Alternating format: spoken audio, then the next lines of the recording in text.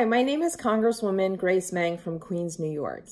Rates of violence against women and girls increased from 33% to 70% during a humanitarian crisis. Family and community protections often break down, exposing women and girls to attacks. Women and girls are targeted by armed actors who use sexual violence as a tactic of war, control, and exploitation. In these times of crisis, pre-existing gender inequality is exacerbated. But this doesn't have to happen. And if we work together, we can be part of the solution. That means prioritizing, coordinating, and increasing gender-based violence interventions from the onset of an emergency. It means ensuring women and girls are leading in solutions.